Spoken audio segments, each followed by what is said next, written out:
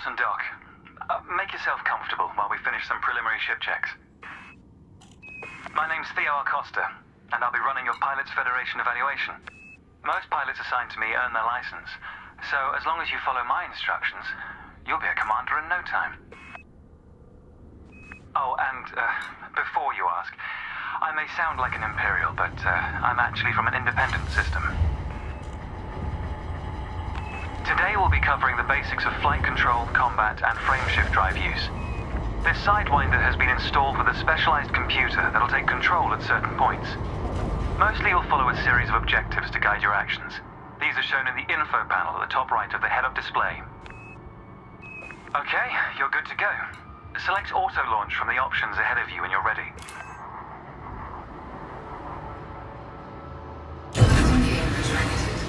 Ship release confirmed. Auto launch sequence underway. The beauty of auto launch is that you can relax and enjoy the view. One of the ways that technology allows us to appreciate the good things in life. Other applicants are departing for their own evaluations, but this isn't a race. Each of the coming stages can be completed at your own pace.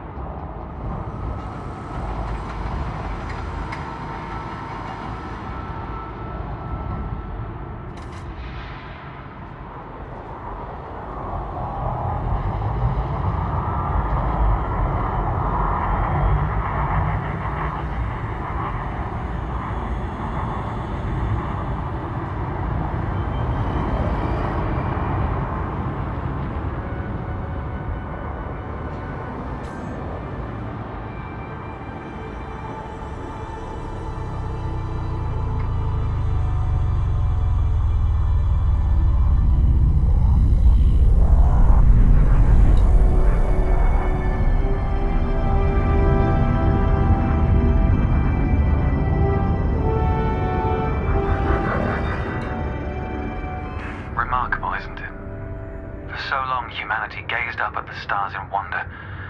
We're not distracted by one of Earth's many wars. And now, we glide between them without a second thought. Ah, here we are.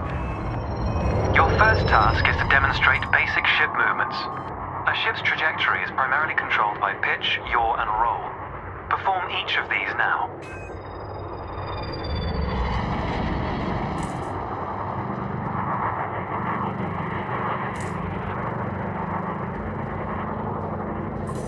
Good.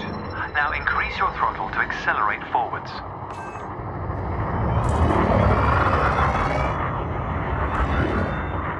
Decrease the throttle to resume a stationary position. Your throttle can also be pulled back from zero to engage reverse thrust. As before, push the throttle in the opposite direction to cease moving. Inputs confirmed. Looks like you've got the hang of individual controls. Let's see if you can put them all together. Your next task is to guide your ship through a series of checkpoints. Head towards the course, following the target indicator. The course weaves through an orbital structure and is designed for the novice pilot.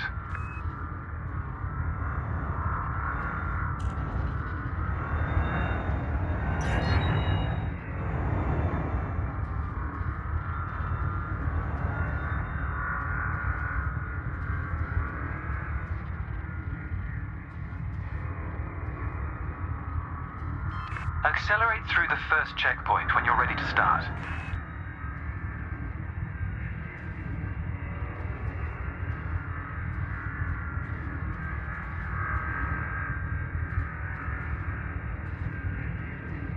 Fly through the center of the first checkpoint. You'll notice that they change color as you fly through them.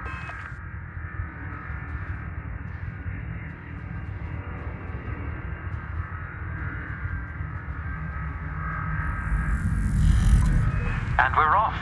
There's no time limit, so maintain a comfortable speed while you familiarize yourself with the controls.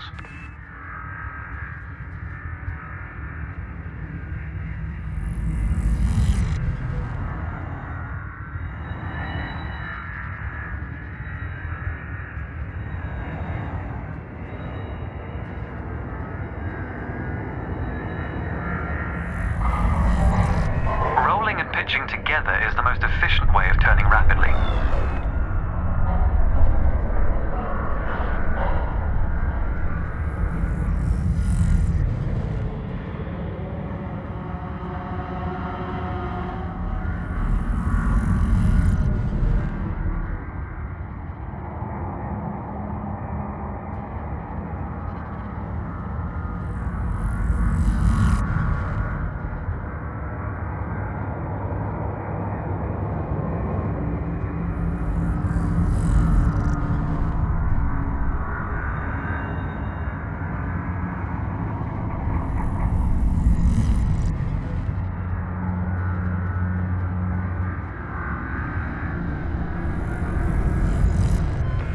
Practice to consider the angle and speed of your approach. See the blue marker beside the throttle gauge? This indicates the optimum turning speed.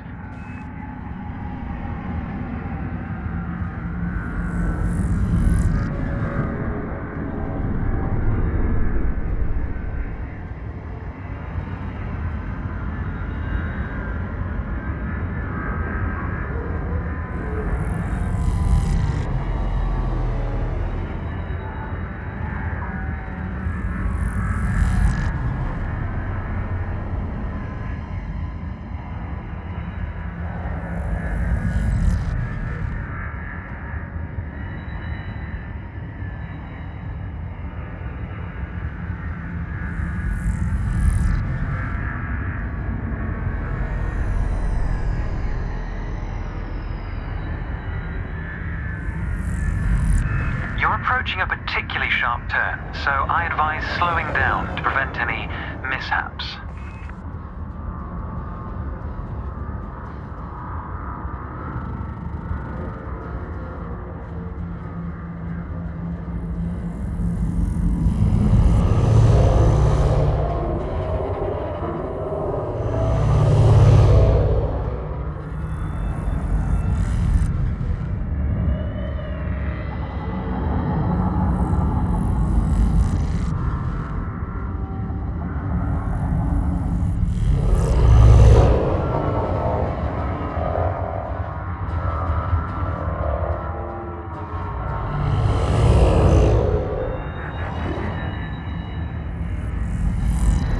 Your ship's boost function greatly increases your speed, but use it wisely.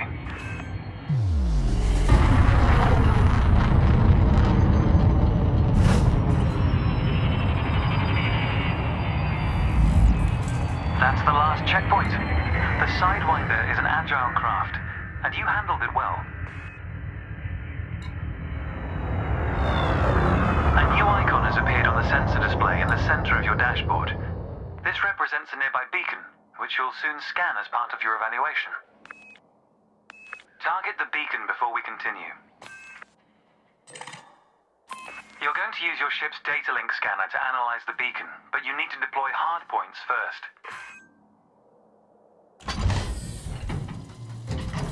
Good. Most external modules are installed on hardpoints, including weapons. Control is back with you. The beacon is relatively small, so you'll need to position yourself close to it.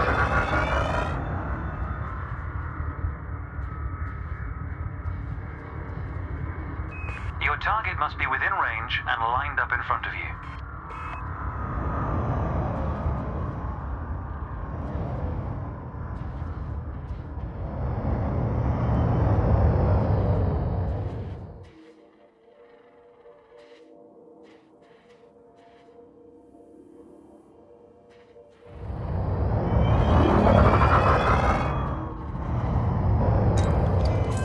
Scan the beacon now. Well done.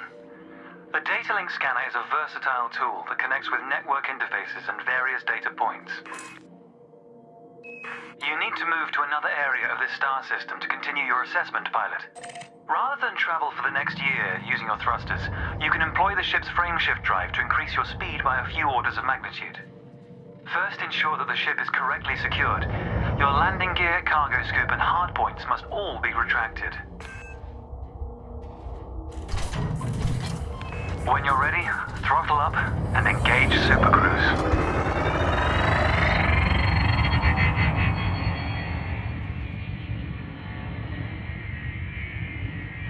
Frameshift drive charging. 4, 3, 2, 1, engage. All readouts look good. You're now accelerating towards a velocity comparative to the speed of light, measured in c. Supercruise is used to navigate within a star system, allowing you to cover significant distances in minutes. Usually you'll retain control in Supercruise, but on this occasion your ship's computer is following a preset path. This is a good time to familiarize yourself with a couple of the cockpit panels available to you. In the top left of your HUD is the comms panel, which displays pilot communications and contacts across several channels. The top right, that's your info panel. Entries here mostly relate to your ship's status, computer messages, and events happening around you. Ah, there we go. Welcome to Lightspeed.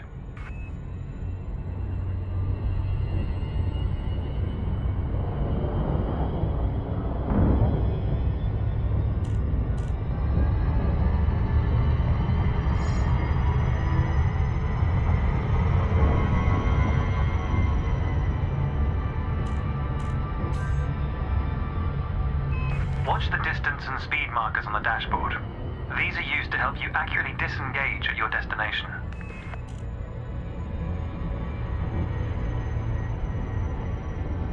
Your next lesson will introduce the basics of combat.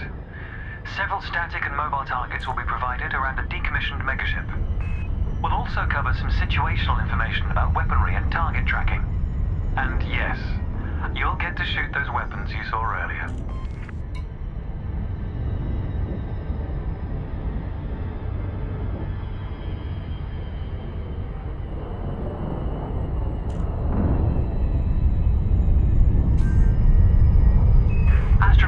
Have a gravitational effect on the FSD, reducing your ship's speed. The closer the body, the greater the effect.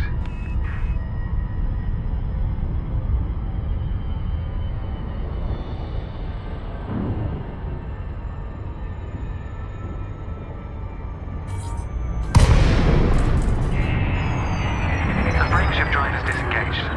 Welcome to the combat zone. Before you start shooting, however, try analyzing the megaship with a data link scanner.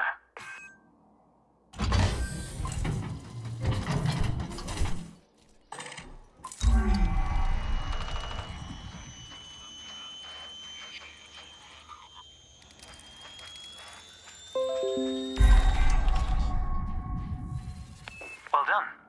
It's often worth scanning objects you're unfamiliar with to learn more about them. Next, you need to activate your weapons by cycling to a different fire group.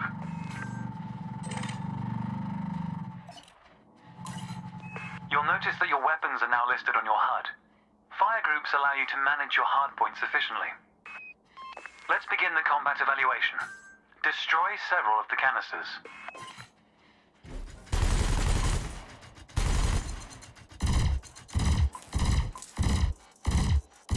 All weapons have an effective range, so you may need to move closer here. Thrusters are particularly useful for navigating around large structures. Why not give them a try? Your cannon will automatically reload until the ammunition supply runs out. Meanwhile, your laser will fire until the capacitor is depleted, at which point it will need to recharge.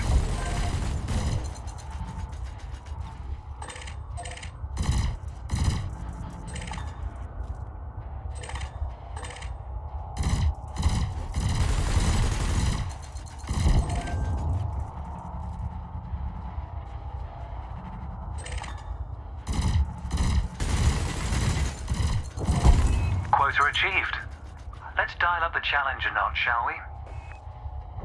An unmanned craft has arrived nearby. These drones are used by the Pilots Federation as target practice, and they're quite harmless. To continue, bring the craft into your sights and open fire.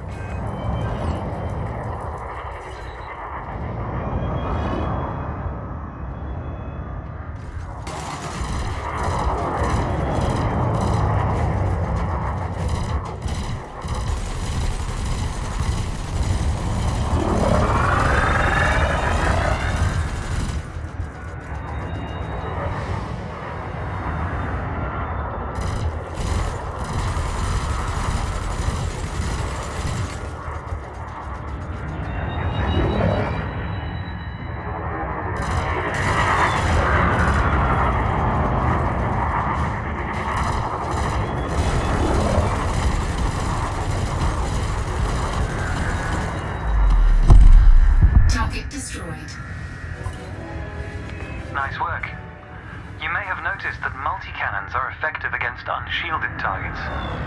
Another craft has arrived. This one is fitted with a shield generator. Helpfully, your burst laser is a thermal weapon, which excels at stripping away a target's shields.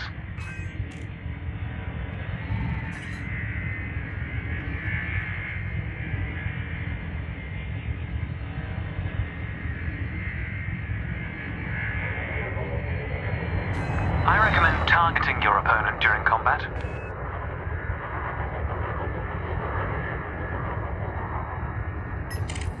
Notice how your reticules move towards your target. Your ship's gimbaled weapons offer a degree of aiming assistance.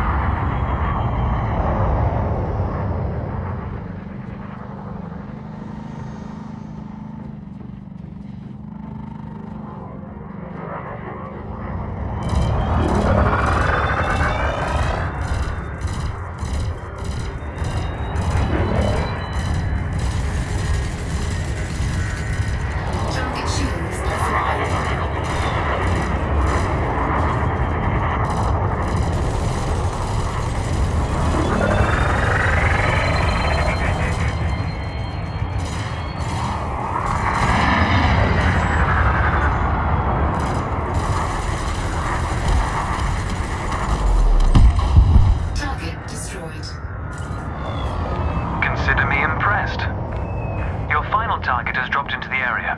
This time your opponent will fight back, but its damage capability has been greatly reduced. Your target will not react until it registers shield damage. Engage when ready.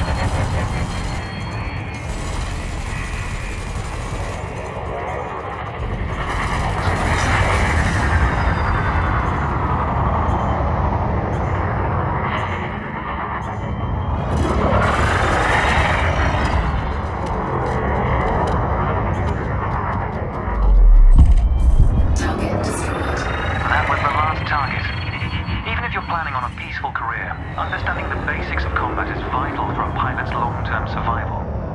For advanced combat information, you should refer to the pilot's handbook, which we'll cover in more detail soon. The next step of your evaluation involves a hyperspace jump to a neighboring star system. On this occasion, your ship's computer has selected your destination for you.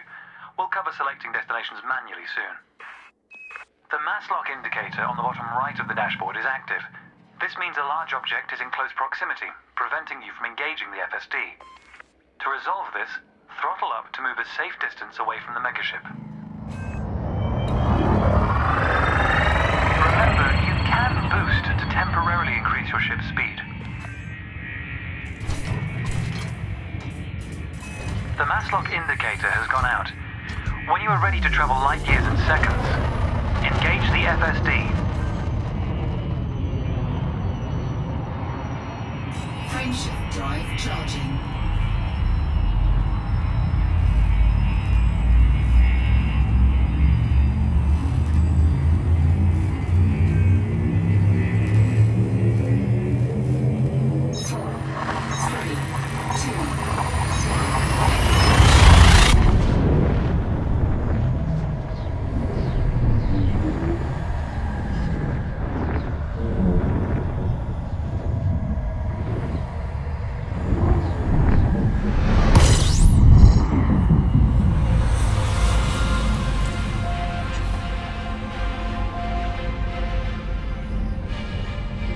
Technology has made the task of leaping between star systems appear trivial.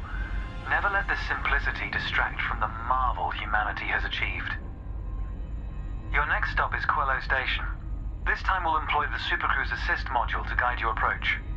Open the external interface panel to your left and select the Navigation tab. Highlight the starport in the location list and then select Supercruise Assist. It's the second option.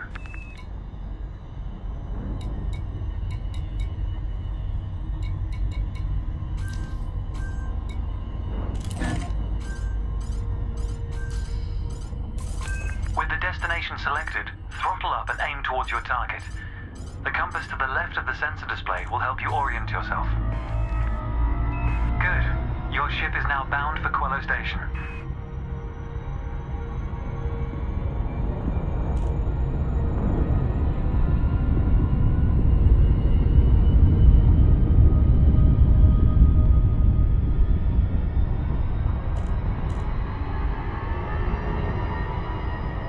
Let's take a moment to review the interface panels either side of your chair.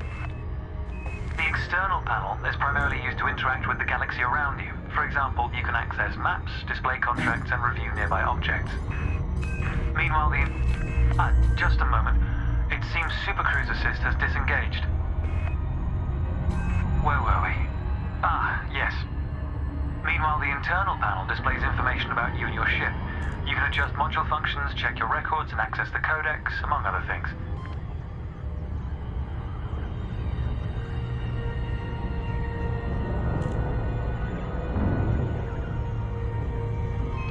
Pilots often wonder what their first step into the galaxy should be.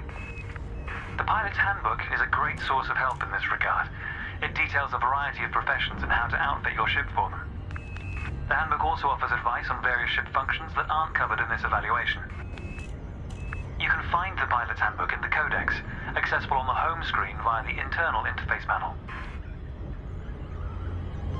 The trails moving around you are FSD wakes. Your ship is also emitting one. The position of each correlates with their respective sensor display icons.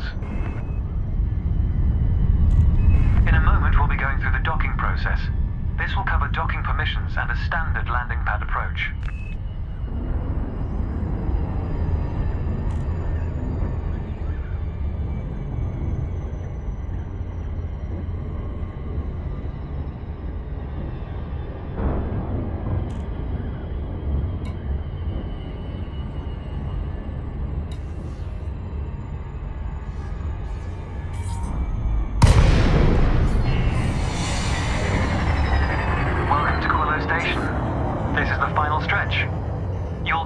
Shortly, but I'd like you to position your ship near the starport's access corridor first. Starports are the backbone of humanity's operations throughout inhabited space. They provide mission boards, the commodities market, a number of specialized contacts, and various ship facilities. Most pilot business is conducted via the Starport Services interface. I recommend familiarizing yourself with this screen when docked.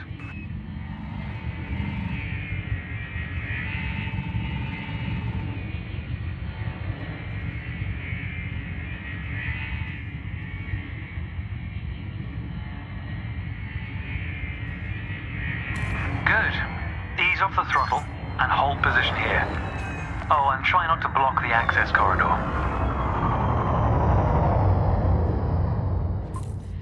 We'll be using the docking computer for this landing.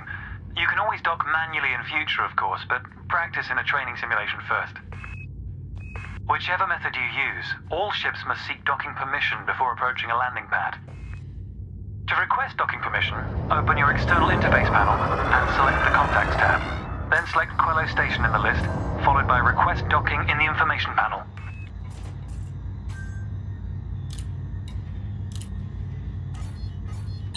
Docking permission authorized. Docking assist has been engaged. You've been assigned Landing Pad 3. The compass will point towards your designated pad. Ships need to be within 7.5 kilometers of a starport for a docking request to be considered.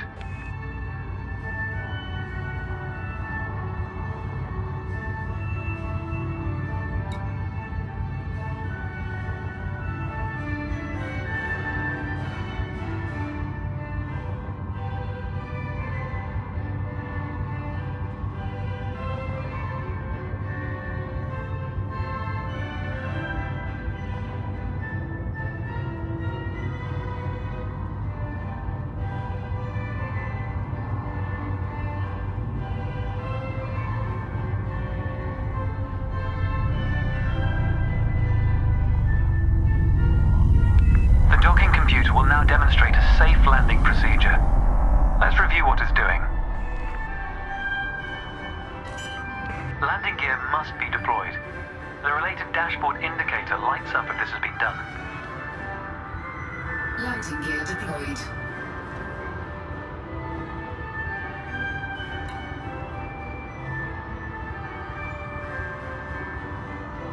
In a moment, the sensor display will switch to the precision approach display, which helps you accurately set belly down on the landing pad.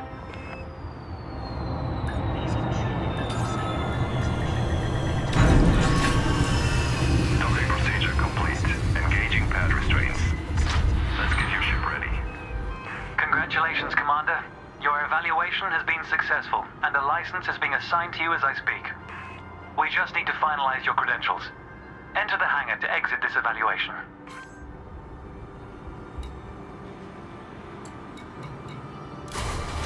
It's time to blaze your own trail across the galaxy. The manner in which you do so is up to you.